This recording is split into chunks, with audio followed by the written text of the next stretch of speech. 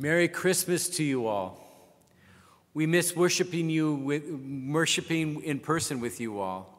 And I bring you Christmas greetings from Therese and Bob and Karen and Brianne, Linda, and me, Pastor Glen, and the session and deacons of First Presbyterian Church of Waukesha.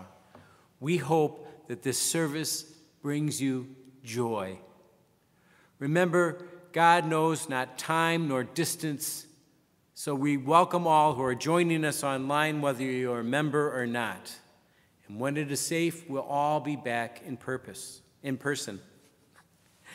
Please have a candle ready to light when, at the end of the service, we sing Silent Night together. You might pause the service right now and go get your candle. And we'll need to use our imaginations to remember Christmases long, long ago when the light of the candles filled the sanctuary. We're grateful for so many of folks who have continued to send in their pledges and their support during these trying times. If you want, you can send in your offering into the church office. It will be used to further the ministry of this congregation, including our work with the Caring Place and Hebron House, the Hope Center, and other global and local missions. Please feel free to give as you feel led.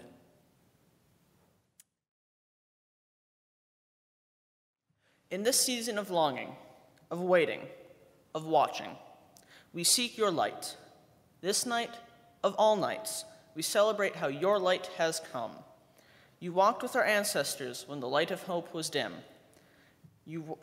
When the light of love flickered, when joy was fragile, when the way of peace was blocked.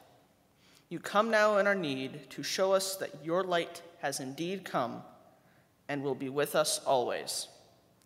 Paul writes, "For Christ is our peace. In his flesh he has made both groups into one and broken down the dividing wall, that is, the hostility between us." We light the Christ candle, astonished at how you work.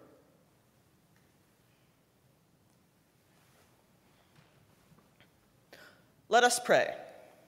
O God, we seek your light. We continue to be astounded by how you act in our world and what you accomplish. Fill our hearts so full of your hope, love, joy, and peace that we are compelled to tear down walls and become bridges to peace for our world.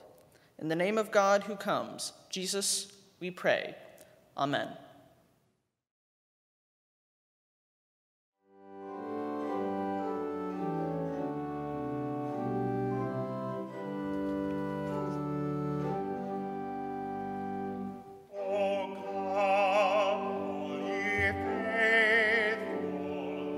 Together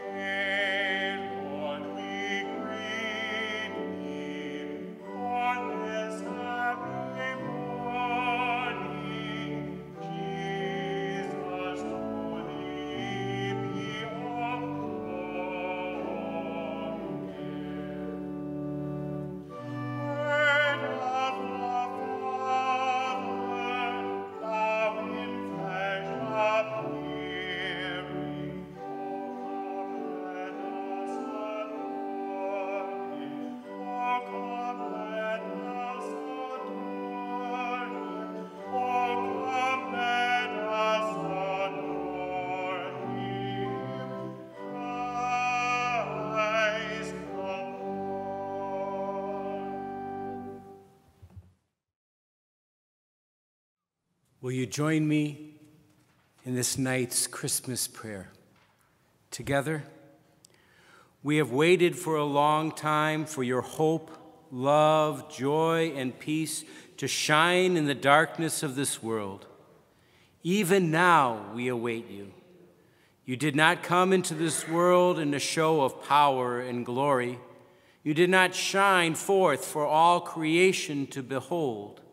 A tiny spark, a newborn baby, visible to parents and curious animals. A host of angels away from the populated areas, singing to migrant workers. A sparkling star, guiding foreigners to see what neighbors could not. Open our hearts, merciful God, to the sparks of your presence still in this world. Open our eyes that we might behold your presence in the least likely of places and among the least likely of people. Amen.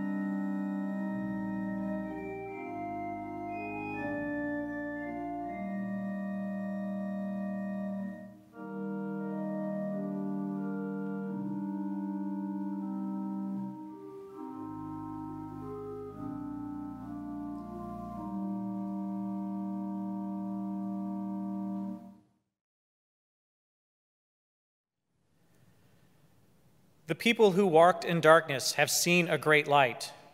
Those who lived in a land of deep darkness, on them light has shined. You have multiplied the nation. You have increased its joy. They rejoice before you as with joy at the harvest, as people exult when dividing plunder. For the yoke of their burden and the bar across their shoulders, the rod of their oppressor, you have broken as on the day of Midian.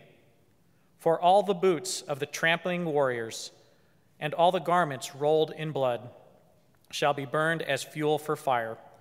For a child has been born to us, a son given to us. Authority rests upon his shoulders, and he is named Wonderful Counselor, Mighty God, Everlasting Father, Prince of Peace. His authority shall grow continually, and there shall be endless peace. For the throne of David and his kingdom, he will establish and uphold it with justice and with righteousness from this time onward and forevermore. The zeal of the Lord of hosts will do this.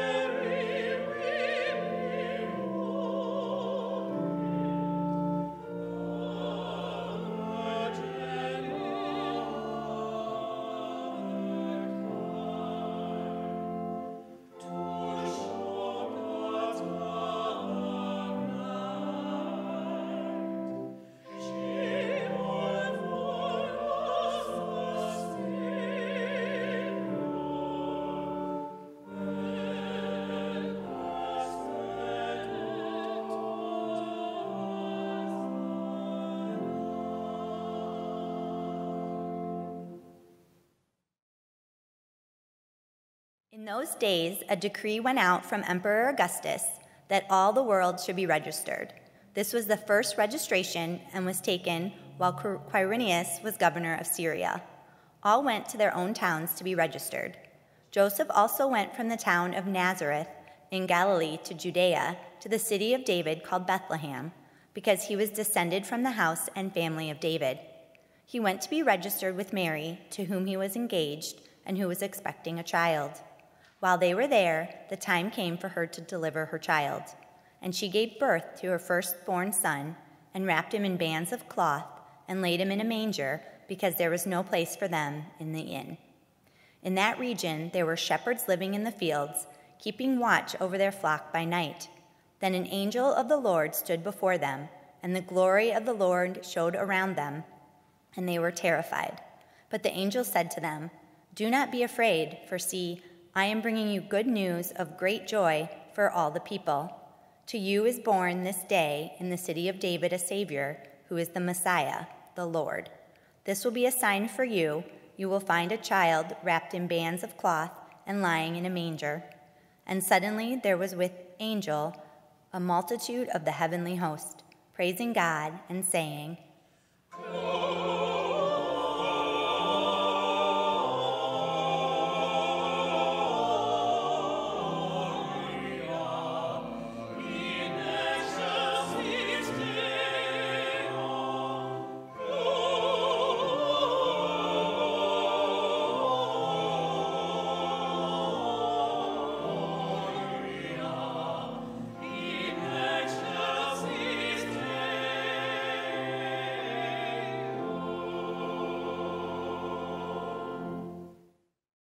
When the angels had left them and gone into heaven, the shepherds said to one another, "Let us go to Bethlehem and see this thing that has taken place, which the Lord has made known to us." So they went with haste and found Mary and Joseph and the child lying in the manger. When they saw this, they made known what had been told them about this child. And all who heard it were amazed at what the shepherds told them. But Mary treasured all these words and pondered them into her heart. The shepherds returned glorified and praising God for all they had heard and seen as it had been told them. The peace of Christ be with you all. Let us show each other a sign of that peace. And let's wave to each other. Let's use our imaginations to remember all the people that are part of this church family, and wish them peace during this time. You may wave, or you may look up in the balcony and see Karen up there. However you'd like to do that.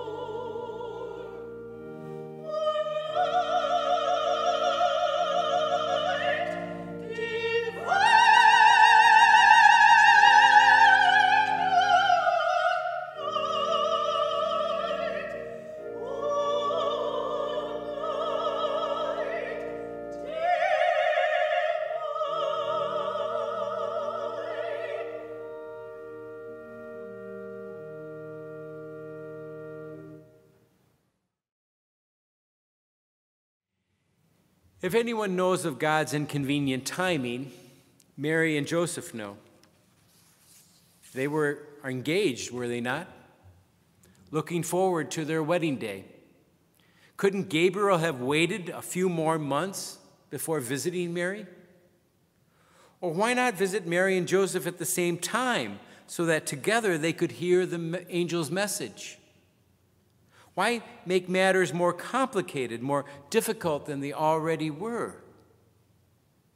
And then there is Rome's inconvenient timing. I mean, why make pregnant women who are in their 8th or 9th month travel? Well, that's an easy answer. Rome doesn't care. Rome has the power to tell people where to go and what to do and how much to pay in taxes, especially the poor and powerless. That is why Rome's dictates lead to resentment and rebellion. Rome is looking out solely for Roman interests, the interests of the wealthy and the powerful. God's inconvenient timing made it clear that God was behind Mary's pregnancy, not Joseph. That God so loved the world. Mary is called not only to receive God's grace, but trust that God would work out all the complications. God requests the help of a poor teenage girl to bear God's light into this weary, worn, greedy, superficial, suffering, violent, dark world of ours. Yes, God's time is inconvenient at times, but what is born? Creative possibilities whose results can clearly be seen, greater love, freedom, and hope. And as the Apostle Paul says so clearly, hope does not disappoint us. Have you ever thought about what the message of Christmas might look like or sound like or feel like to a people who may not share our same circumstances? What does the Christmas message look to families who have lost their homes due to the ravages of violence, like those in the Cameroon or folks on the West Bank, who, like Mary and Joseph, have become refugees, fleeing threats and terror, searching for a safe haven? Perhaps they are grateful to just be alive, but also distressed by not being able to provide for their families. What might the message of Christmas sound like to the rich and powerful Herods of our world?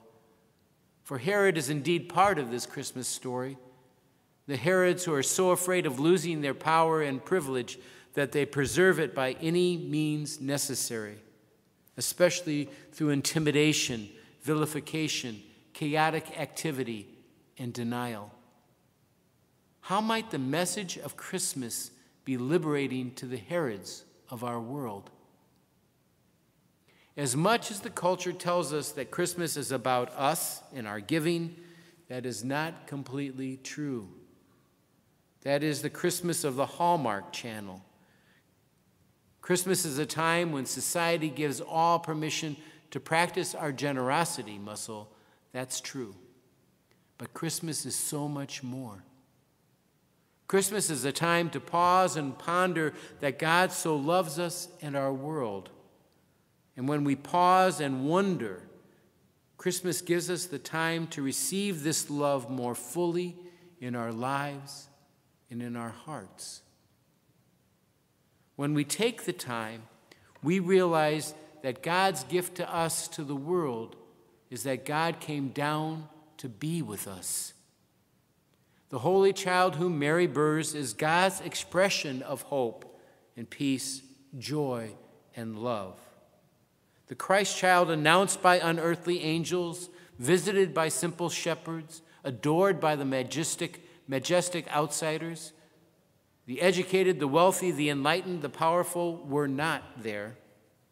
No, the unearthly, the marginalized, and the outsider, plus representatives of the natural world, surrounded and celebrated this Christ coming into the world.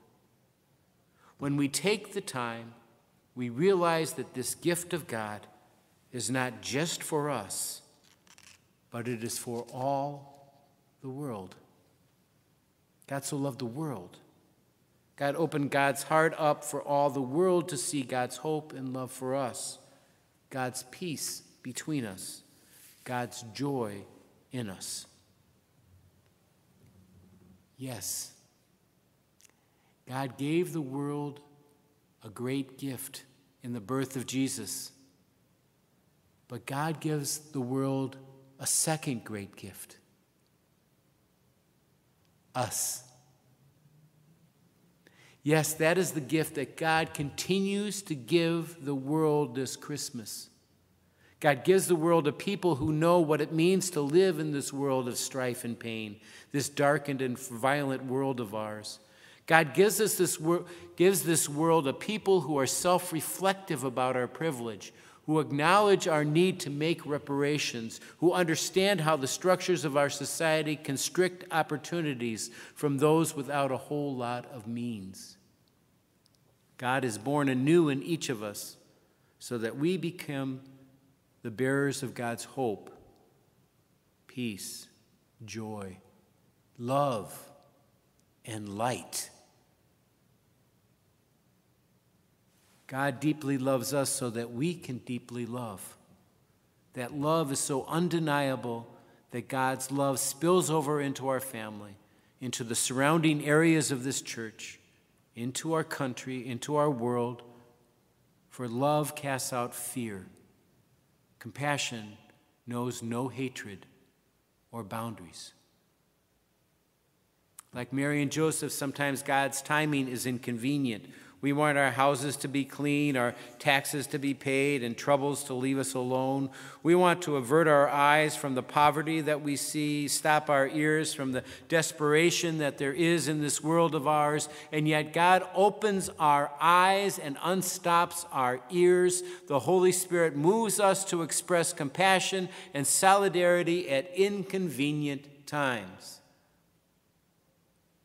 When we are on God's time, when we are God's people, we are not in control. Like Mary, all we can do is receive and do what we can with what we have at the time. God will take care of the rest. Christmas is not about us, but about what God does for us, in us, through us, bearing hope, peace, joy, love, and light into our world now. In the fall of 1985, when I was first at Port St. Vincent de Paul, a homeless shelter of sorts, a woman called me up and asked me out to lunch. She took me out to a local ice cream parlor and asked what I wanted to order. I looked over the menu and told her my sandwich choice, and she looked at me and said, "No, Glenn, what dessert do you want? Life is too short. I always eat dessert first." I smiled, and I ordered a hot fudge sundae. As we talked, she said she would like to make sure that each man at the port got a wrapped gift to open on Christmas Day. She was a big believer in opening a wrapped gift. Flannel shirts, it turns out. She was very practical. I was to provide the sizes. Well, this went on for several years, and I generally ordered just a few more shirts than the current numbers because that gave me a tad more flexibility, and sometimes I could be generous with somebody in need. I hardly ever evicted anyone out of Port St. Vincent de Paul during the holiday season, but one year a young man just newly out of prison became particularly unpleasant. So about 4 days before Christmas, I asked him to leave. He was angry, lashing out at any authority figure that he could set his sights on, especially me. As he left, I told him that after Christmas, if he came around, I just might have a present for him. When he finally showed up 3 weeks later, I had one shirt left. It happened to be his size. Just by showing up to face me, he was apologizing without having to say anything. So I went back into the storage room and gave him the wrapped gift. He tore it open, his eyes teared up, and tears spilled over. This was a young man who had spent lots of time in the weight room. He had big muscles. After a moment, I asked him what was going on. This is the first Christmas gift I have received in over 15 years. How did you know? He asked. How did I know what? I replied. These are my favorite colors, the colors I like to wear. The flannel shirt was checkered black and white. Oh, I said, Merry Christmas. And he left, and I never saw him again. It's a small story, but so was Mary's considered yes. It was not a gift that I had purchased. I was just the conduit, kind of like Mary. God gives us so much, like that poor woman determined to bring joy to the world on Christmas Day. God uses us, poor vessels, to spread God's love into this world. Let us pray.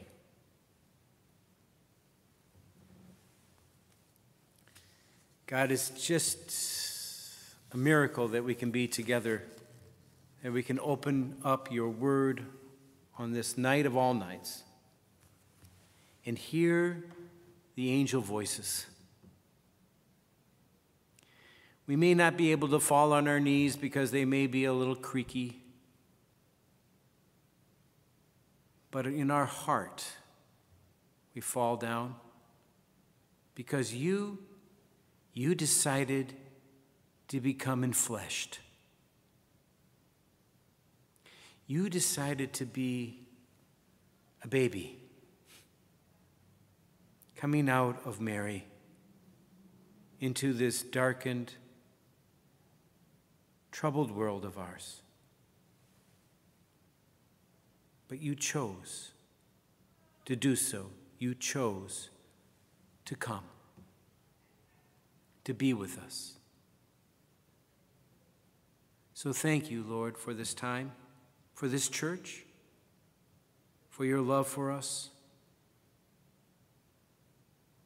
And we ask you to continue to open our eyes and our ears to those around us who are in need, so that we too may be a conduit of your love. We pray this in the name of Jesus, the babe in the manger. And let the people say, Amen. Will you join me in saying the Lord's Prayer together? Our Father, who art in heaven, hallowed be thy name. Thy kingdom come, thy will be done on earth as it is in heaven. Give us this day our daily bread, and forgive us our debts as we forgive our debtors. And lead us not into temptation, but deliver us from evil. For thine is the kingdom, and the power, and the glory forever. Amen. And now it's time to get your candle and sing. Let us sing together, Silent Night, Holy Night.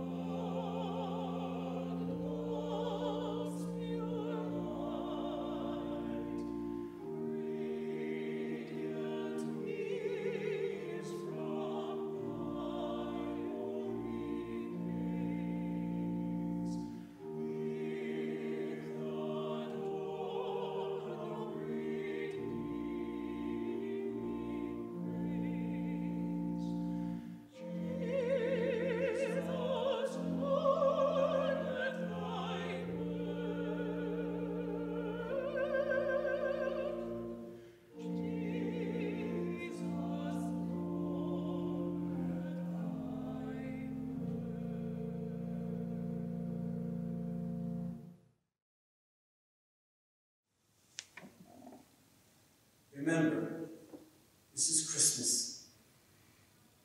And Christmas is not just a day, it's an attitude. It's not just an emotion, it's a way of life.